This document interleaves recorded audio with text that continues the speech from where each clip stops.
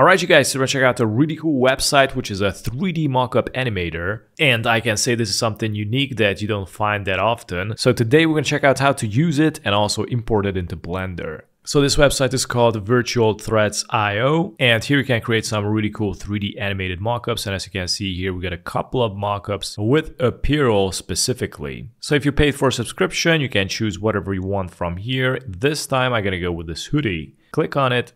Alright, let's wait for it to load and take a look at that. Here we got the hoodie. On the left you got the settings. I'm gonna go with upload your design, click on it, and here we got the sides where basically you can upload the designs. Here you can upload the design, and I'm gonna select the logo. You also can select an SVJ, so I'm gonna test out with the SVJ. There you go, works. And click on it, and here you can scale it down, and I'm gonna position it on the front. Now this is kind of bad. I don't like it because if you go up, it is going to cut it off. So I'm gonna test out with another product. I'm gonna check this out, this free version. So let's do this again. And I'm gonna place it right here. Look how much space we got. So I think this should be good. And click somewhere here to deselect because it's going to show up the bounding box in there. And you can just drag it and see how it's gonna look. Now you also can upload some other designs. I'm gonna upload design, and for example I'm gonna select the second logo, click on open, scale it, and now I'm gonna place it down here, and as you can see it is going to place it right on the sleeve. I'm also gonna scale this. There you go. And how I see you can also draw, which is interesting. For example, how? Oh, you just need to draw here, so there you go. This looks really bad. I mean, it's kind of clunky. You also can add text. So here we got a couple of options here. Garment color. You can switch up the color of this. I'm gonna leave it white. And then you got the background. What is this? Oh, nice. Okay, well, not too useful. Now let's go to the animation. This is the most exciting part. So check this out. You can do a couple of things. You got the static, of course, and then you got the walk. And take a look at that, how cool that looks. And you can rotate it, and it's doing its thing live, which is awesome. Then you also got the wave. It is going to stop and it's going to create this wind. And then you got the knit. Now this is a really cool effect. I really like this. So I'm gonna go back to walk and check this out. You also can increase or decrease the animation speed. Right now it says it's on maximum. Now it's going slower, but now it's really fast at 0.5 how it was before. So I'm gonna go somewhere in the middle. Now I'm gonna go to static, and there's also another interesting stuff somewhere, advanced controls. There you go. Check this out. It has acid wash. I'm gonna increase it, and it's going to add texture on the logo, which is really nice. And then you also got the puff print.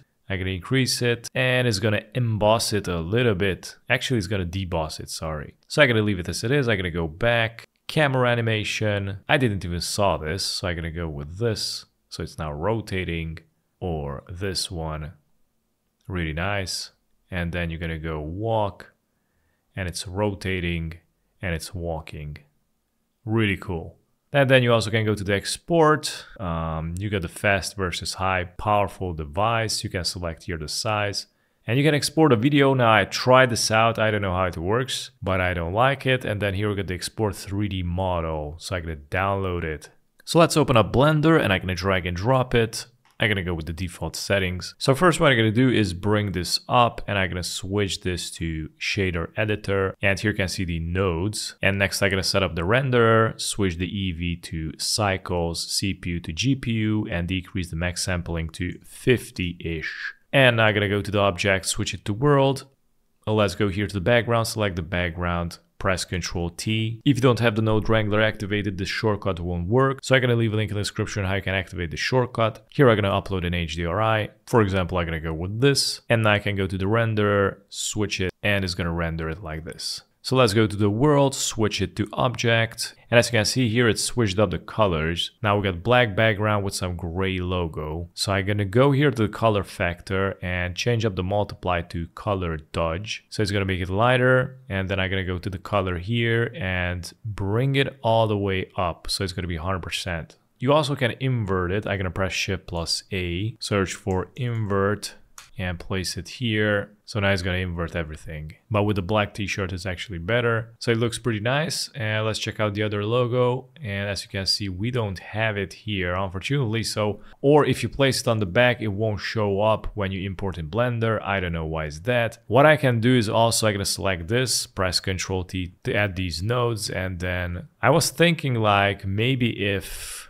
I can change up the location. So this could change the location, but it won't show the other logo, or you can rotate it, the logo somewhere else, or you can place it in the back. I don't know where's the other logo, unfortunately. Now when you import this render into Blender, it won't animate, unfortunately. So we got here the timeline. If I hit play, as you can see, nothing happens. So yeah, pretty much this is it, and thanks for watching.